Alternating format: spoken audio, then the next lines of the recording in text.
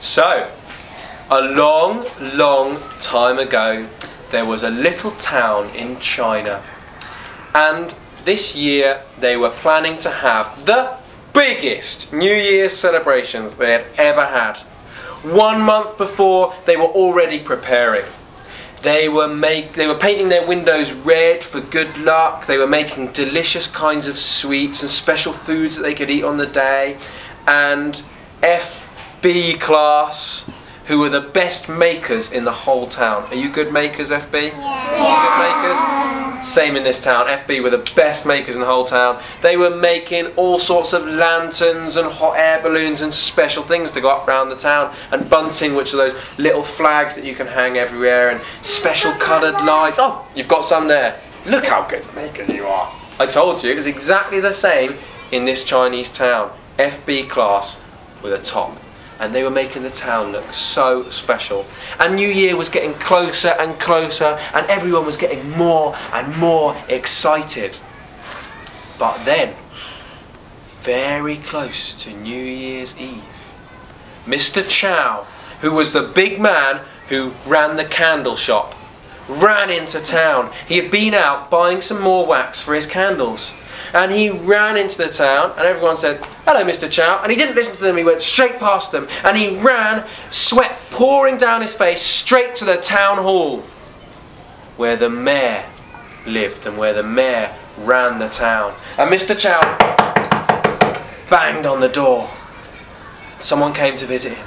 Someone came to answer the door and said, "What's the matter?" Mr. Chow said, "I need to speak to the mayor."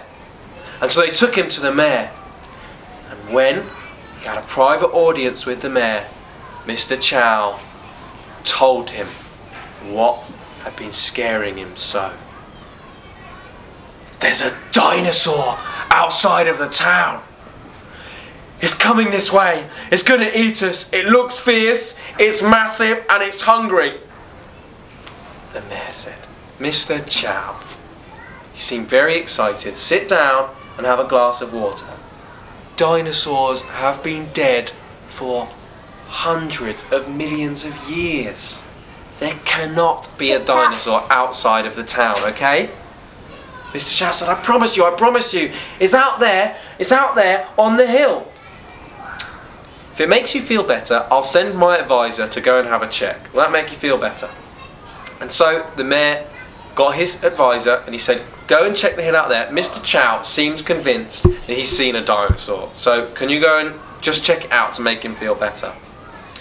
The advisor went out to the hill outside of town, and he came back and his face was white. "I'm sorry, sir, but it appears there is a dinosaur out there. I can't believe it, but there is." Now the mayor trusted his advisor, and he knew he wouldn't be lying, and he knew he wasn't imagining things. There really was a dinosaur outside of town. He called his chief scientist to him, and he said, "Chief scientist, there appears there's a dinosaur outside of town. Mr. Chow said there was, and now my advisor. I want you to go and check it for me." And the scientist went out too, and he checked, and he came back, and he too was white as a sheet. He says, "There is a big dinosaur there, and I believe it's the very fiercest one of all." What's the fiercest dinosaur of all? What's the fiercest dinosaur that you can think of? Yes, you. Tyrannosaurus Rex. It was a Tyrannosaurus Rex. And the mayor said, "How's the dinosaur still alive? They've been dead for hundreds of millions of years. Everybody knows that." The scientist said, "Well, he must have been sleeping. Must have been sleeping all that time. And now he's woken up. And he is very, very hungry." Does anyone ever wake up in the morning and they're very, very hungry, ready for their breakfast, yeah? Yeah. Imagine if you had slept for 100 million years, how hungry you'd be. He didn't need a bowl of cornflakes. He didn't want a piece of toast. He was going to eat the whole town. Hands up if you need to say something.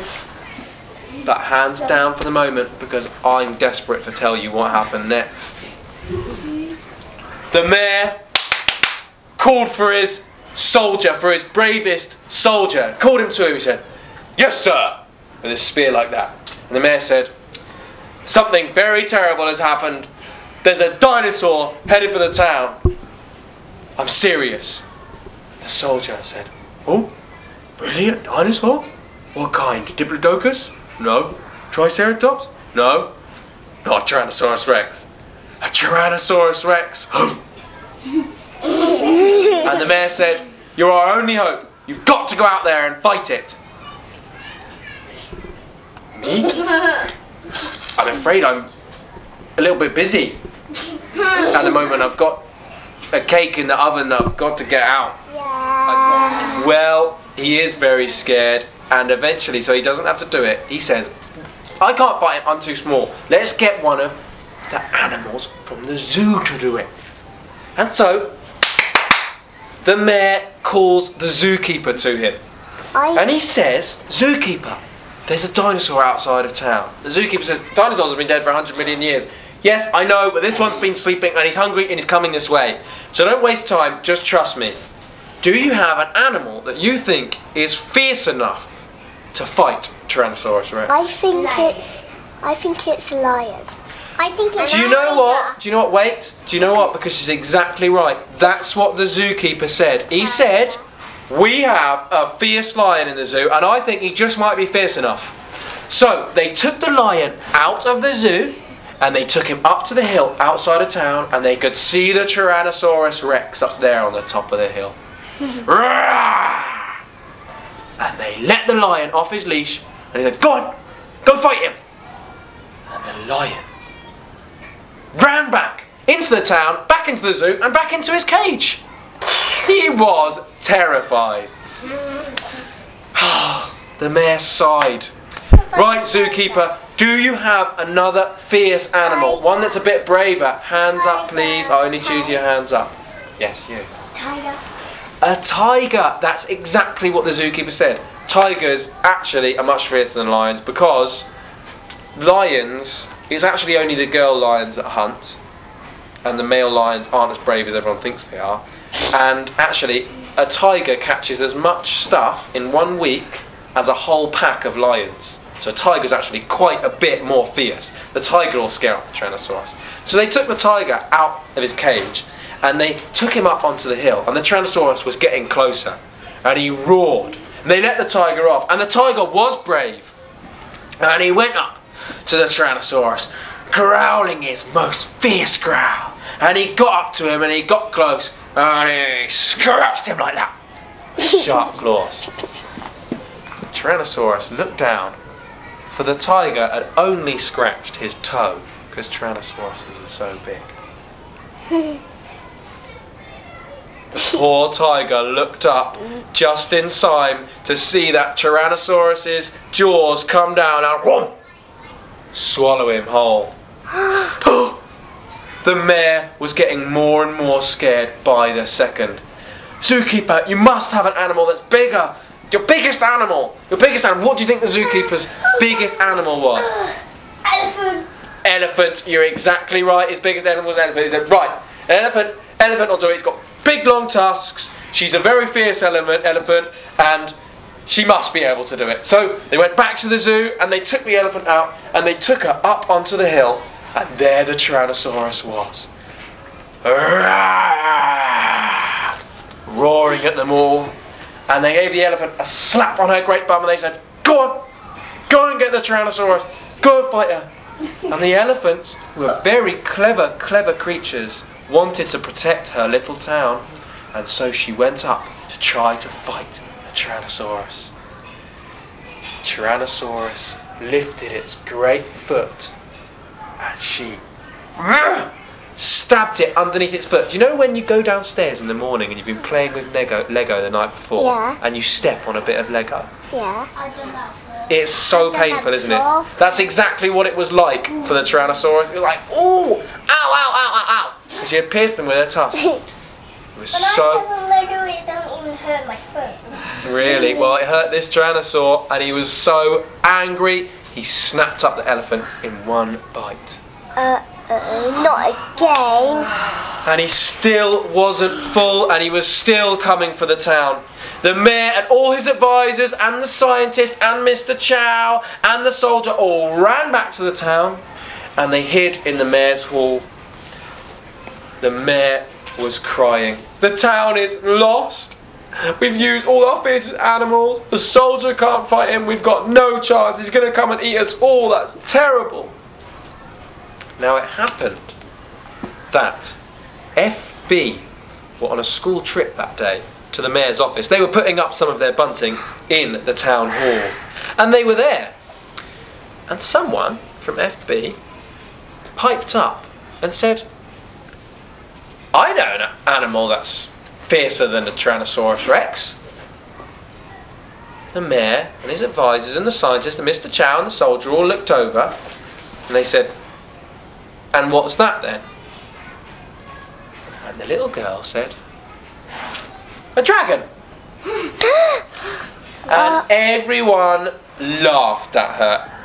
Come on, little girl. Dragons aren't real. They're make-believe. They're just in stories. The little girl said, I know, but they're still fiercer than a tyrannosaur. But it's not going to help us if they're only make-believe, they're only a creature from imagination. She said, no, they can still help us. And the mayor said, well, I would like to know how. And the little girl said, we'll show you. And everyone in FB class went to grab their paper and their scissors and their sticky tape and their sellotape and their papier-mâché, and they set to work. They set to work making a giant paper dragon. And because they were such good makers, it didn't take them very long. And before long, they had a colourful paper dragon that they could fit inside. The mayor and the soldier and Mr. Chow and the scientist and the advisor gasped when they saw its terrifying face and its big white teeth. It looked so real. FB class got inside that dragon and they danced out the door, weaving like a snake. And they danced out the main street and then out of the town, and the Tyrannosaurus was there at the gates of the town, and it roared its terrible roar. But FB class were all together, and together they are actually bigger than the Tyrannosaurus when they were all together. And the Tyrannosaurus saw this great snake dancing up to it that didn't seem scared at all, and its big eyes, which were actually made out of papier-mâché, looked straight into the Tyrannosaurus' eyes, and all of FB class roared a terrible roar. Let's hear it. Louder than that to scare a Tyrannosaur. And the Tyrannosaurus was terrified, and he put his tail between his legs and he ran away, never to bother the town again. And ever since then, in China, when they have New Year, they make a giant dragon that the children can dance inside. All because FB class were clever enough to see that their imaginations could save the town.